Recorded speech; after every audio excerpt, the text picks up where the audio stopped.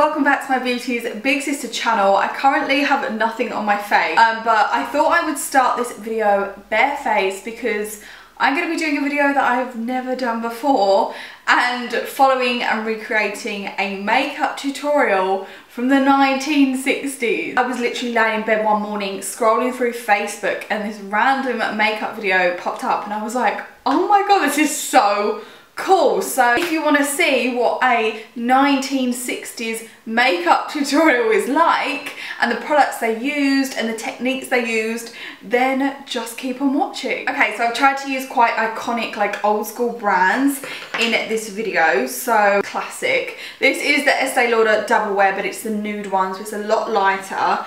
So I know she starts off with foundation. Makeup. Okay, let's start it. Foundation is used as a base for the rest of your makeup. Yeah. Work the foundation from the center of the face toward the hairline. Hey, her skin looks great, by the way. It's super dewy and glowy. Love that we're just going in with our fingers. This is actually a really great formula to apply with your fingers because it's so light. So it said to work it from the center of your face to your hairline. I actually haven't used this foundation in so long and I forgot how gorgeous the formula is. Basically like a tinted moisturiser, to be fair. It's really, really light and dewy. What is my shade? My shade is tawny. There we go. Who needs a beauty blender? Using gentle upward strokes. Oh, upward strokes. Make sure it's blended evenly.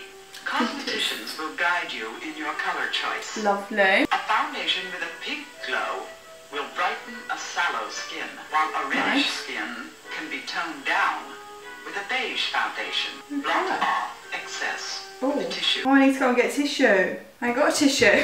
Right, pack of tissues. If you have disturbed skin, medicated makeups are available.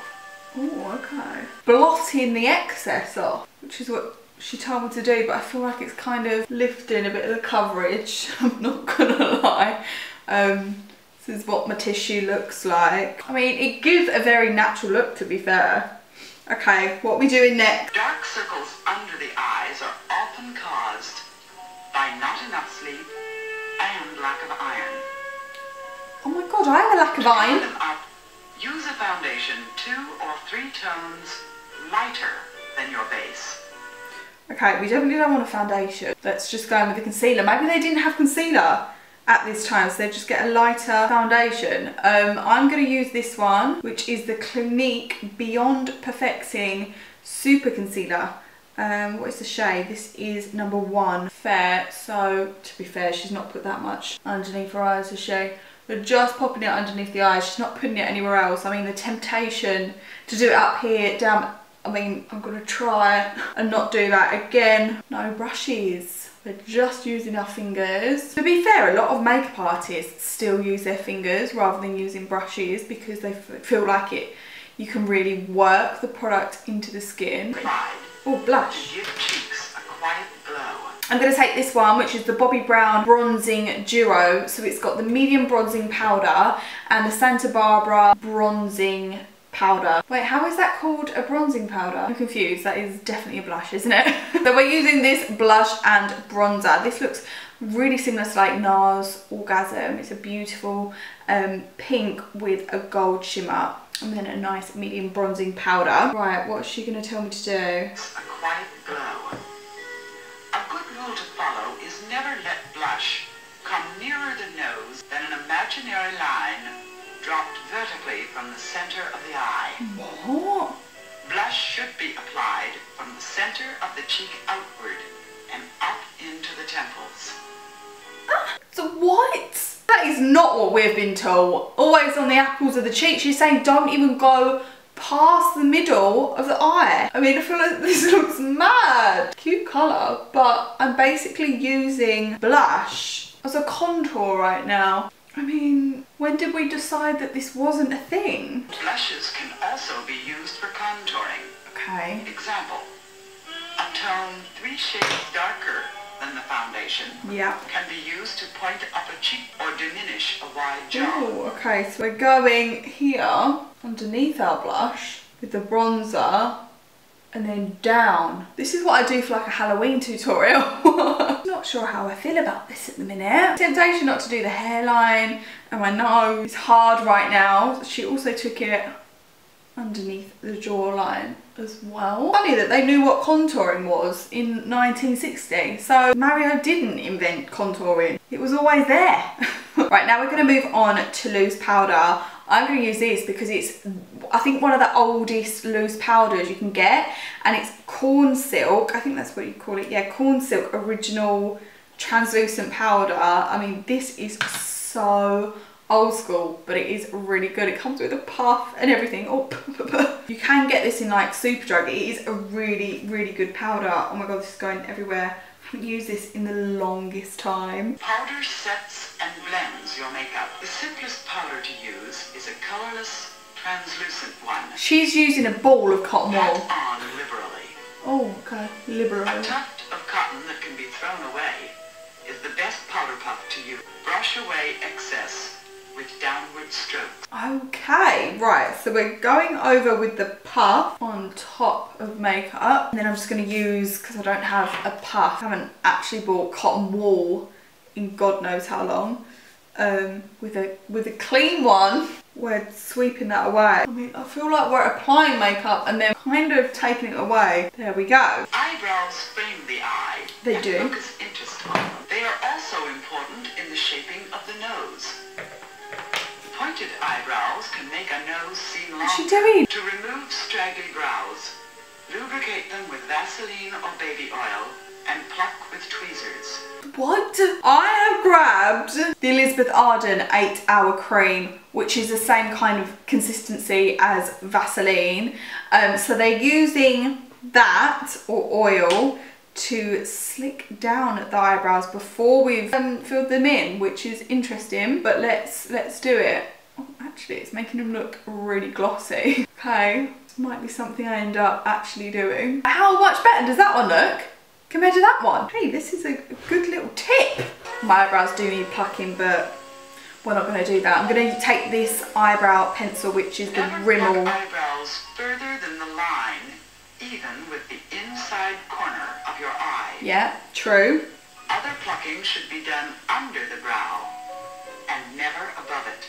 My mum always said that to me, never above. Why? Only the darkest brunettes should use a black pencil. Yeah, let's not use black. No one should use black. Should be a straight line from the outer edge of the iris. The tapered end of the brow should form a straight line past the outer corner of the eye to the side of the nostril. Straight? We're not even going down. We're just going straight out. Curved round eyebrows weren't a thing. Obviously. The eyebrow pencil that I'm using is the Rimmel Brow This Way Fibre Brow Pencil in dark. I believe that Rimmel was like one of the first ever makeup brands. I think they had the first ever mascara, which was like, wasn't it like a paste or something?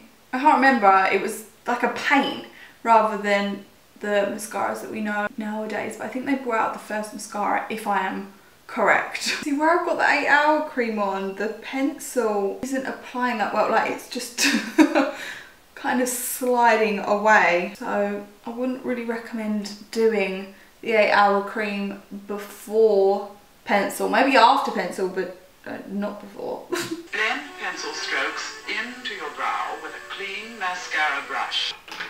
Let's just use the Benefit Goof Proof spoolie just to comb through these. Mascara applied to lashes that is would complete the well-groomed eye and is sufficient eye makeup for the early teens. However, if you wish to give more attention to the eye, you may use the following procedure. A lid highlight with a creamy pale shade is flattering to the... Wait, we haven't even gone in mascara, that's next. Okay, so we're going with a highlight of a creamy shade. So I'm going to take this L'Oreal one, Glow Monomore Illuminating Highlighting Drops. It's like a nice champagne colour, and she is popping this as a base on her eye. Eyes. Never wear bright, obvious evening colours. You can't say that. never wear bright colours. To be fair, hers looks a little bit more whiter, doesn't it? Maybe I'm gonna go in with, it's the Barry M Crushed Jewel Cream Eyeshadow, but I'm not really a fan of like light shades like this. But this is called Duvet Day, and this is actually more of the consistency that she is using. Actually doesn't look as bad as I thought it was gonna. For contour and emphasis, a taupe or brown shade is placed into the lid crease and just above the lid. I'm going to take my MAC palette, the Natural Vice Eyeshadow Palette, because it's got all the beautiful taupe brown shades in there. This shade, I don't know what this one is called, but it's a nice light brown. And I'm popping this right here. Oh wow, that came out stronger than I thought it would. Didn't want it that strong. That looks quite nice. Or beige on the bone just beneath the brow emphasizes the bone structure. I'm literally just using the eyeshadow that I use. I know Barry M isn't an old school brand, but I didn't actually have a cream eyeshadow like this colour in this consistency in a more old school brand, so that's why I'm using that. Right, now what does she say? I think we're going on to eyeliner. I'm going to take the Benefit Roller Liner in brown. Eyeliner is used to make the lashes seem longer. There should be no hard, obvious line. Apply as close to the lashes as possible, and remember, black can only be worn by girls with very black hair. You can't say that! You can only wear black eyeliner if you've got very black hair. So I presumed that she meant that we should be applying browns. That's why I chose this brown liner. So I'm doing it like she said, super close to the lash line there. Flattering shade, blondes or brunettes, as black adds harshness to the eye. Okay. Mascara makes lashes look longer and fuller. Incidentally, no amount of eye makeup will help if your eyes are drowsy and lackluster. To be wide-eyed and alert, a full measure of sleep is necessary. Absolutely. The right food definitely relates to the clearness and sparkle of your eyes. Vitamin A and plenty of water are essential for this. I had no idea that food affected the sparkle in your eyes. Commentary is just brilliant. Right, I don't know what kind of brush she's using. I do not have one like that. So I'm just going to take this eyebrow spoolie just to comb through the lashes and separate them so it's like super natural and fluttery. The generally accepted age for wearing lipstick is about 14. A subtle cut. 14? Oh my god, I was definitely wearing makeup in primary school, I think. Yeah, definitely. I think I was wearing lipstick, or at least a lip balm when I was young. Prop your elbows firmly on the table, supporting the chin with one hand, while steadying the action with your drawing hand.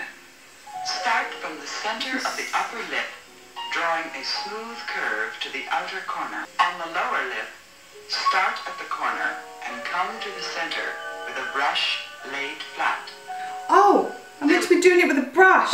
Damn it. It's the Bobbi Brown Ultra Fine Eyeliner Brush. I'm going to use this.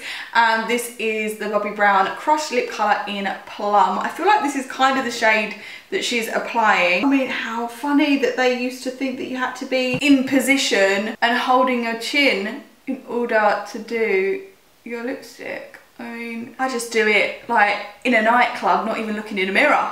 Holding the chin around. In with the lip. I mean, this is just long. I'd just rather do this, to be honest. I love the formula of these crushed lipsticks. They're so like buttery. Okay, so then after this we are blotting. For a softer, smoother look, apply a lip gloss.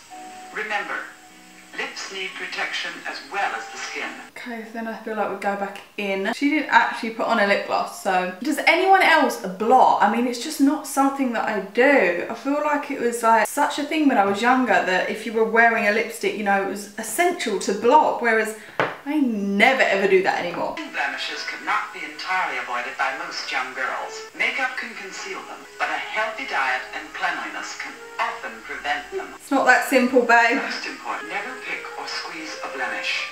It makes matters worse. 100%. So with this, she's putting the stick concealer on. I just used the Bare Minerals Red Pro, and then we're pressing it into the skin. I mean, I don't know why she didn't do this before we put the powder on, and then after that she's going back in with a trusty little puff technique, the puff and the cotton pad. Oh, what?